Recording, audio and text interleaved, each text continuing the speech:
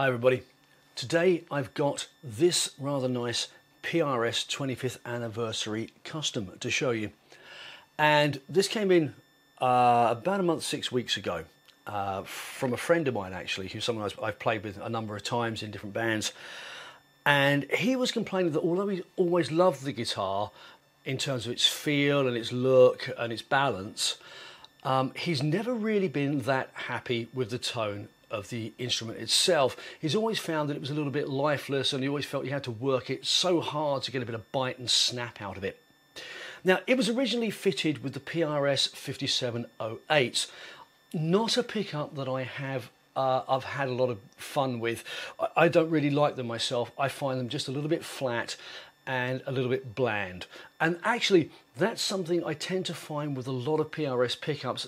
I don't like the top end character of them. I don't think I think they're a little tame, and they don't jump out at you and make you really want to strike the string, limiting your sort of dynamic range. I think they're very, very good going into very distorted rigs and into a lot of processing. I think they're very good at holding their tone through those. But my friend here plays this mainly directly into a Blues Junior.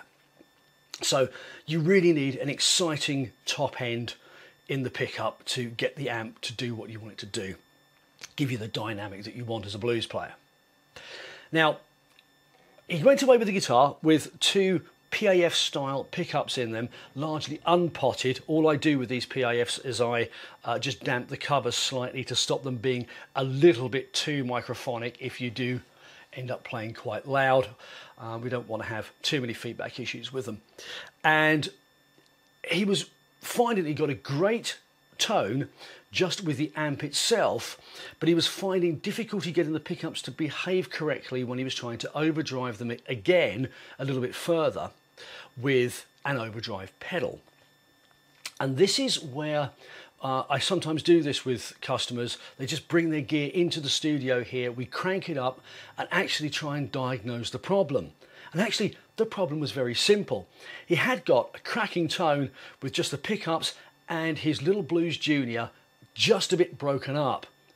But to get any more gain out of it, he was using an overdrive pedal, which was the Fender Santa Ana pedal, and actually it's a very, very good overdrive pedal, but it's not very good for that specific circumstance. If you take a pedal like that, it's got 3 tone controls, it's got a level and a gain control, it's got 2 tonal types on it, switchable, and it has boosts for both gain and volume. Well, you've got a lot of circuitry there, and most overdrive pedals actually by their definition tend to tighten up bottom end and actually probably bring down a little bit of your brightness out of your sound and focuses the tone in the mid-range a bit like a tube screamer does. Now, the problem with this, if you're a blues player and you've deliberately gone for something that's quite a bright pickup because you want that singing top end and you want the clarity that you're getting and the dynamic you're getting from your picking, of course suddenly the guitar is going to become a little bit boring and lifeless again. You'll get the gain, but you won't get the definition. Much, much harder to get, especially at lower volumes. Now, that's where my secret weapon comes in. And my secret weapon, and it's been my secret weapon in a lot of guitar rigs that I've used over the years, is the flat line booster.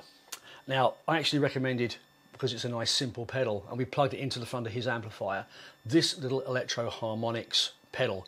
Now, I've had this one for about 10 or 12 years and not used this one very much because I generally tend to use a Flynn Amps Hawk booster or the Flynn version of the treble booster. But this one's really good for humbuckers because it just creates a little bit of extra brightness. I kind of would say it's closer probably to a colour sound, but with no tone controls. And it just gives you that little bit of brightness, especially when you turn the guitar down a little bit. And you can leave it on the whole time if you want to, or just hit it for a bit of extra gain. Now suddenly, you're no longer crushing the top and the bottom of the sound and creating overdrive, you're just pushing the front of that slightly dirty amp. And then the tone of these things comes through. Now, what I'm going to try and do is give you a little bit of a demonstration of that. I don't have the Blues Junior here, but I do have a little 18 watt Watkins clone that I built many years ago, and something I've used this with before as well.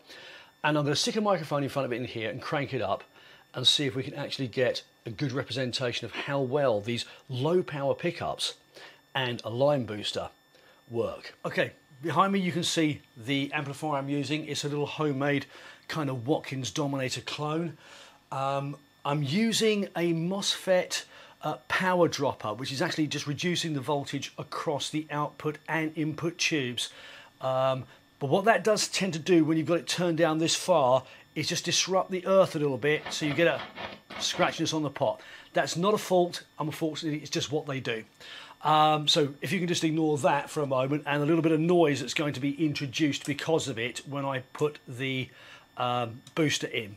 Okay, now mic's about a foot in front of the amplifier, trying to catch a bit of the room. It's a condenser mic, it's plugged straight into my computer, and hopefully you'll get a half decent sound. So here's the guitar straight through the amp, no boost.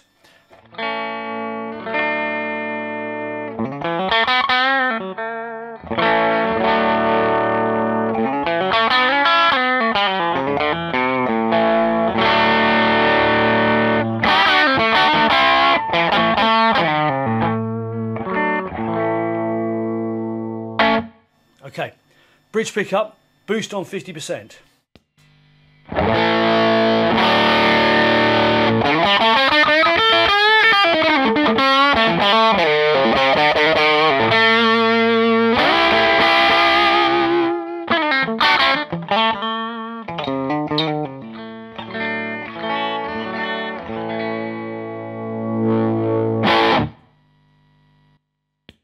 Now you notice you do get an awful amount of dynamics from the volume control and from picking using the booster, more so I think than you would using something like even a tube screamer, and especially something that's more complicated, a Simon's old Santa Ana pedal. That is just a little bit too much squidge, you lose definition. Let's try the neck pickup the same.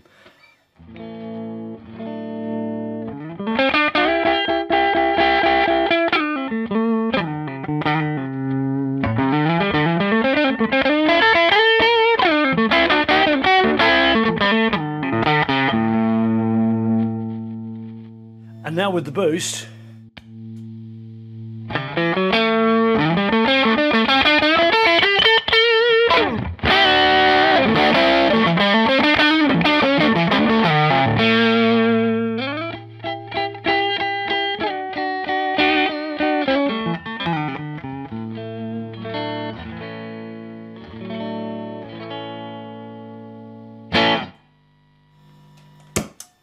So you can hear again, as I'm rolling the volume down, the brightness stays and you just get a lot of definition back, and you don't get this kind of muddy and ill-defined sound. You're still hearing the general character of these pickups. So there you go, that's my sell really for line boosters more than anything else, but for low output pickups and line boosters in combination into small amplifiers. I think really if you're a blues player, they are definitely the way to go, especially if you've got an amp unlike this one. It's got maybe a reverb tank and you don't need anything else. So thanks for watching. I'll see you all next time.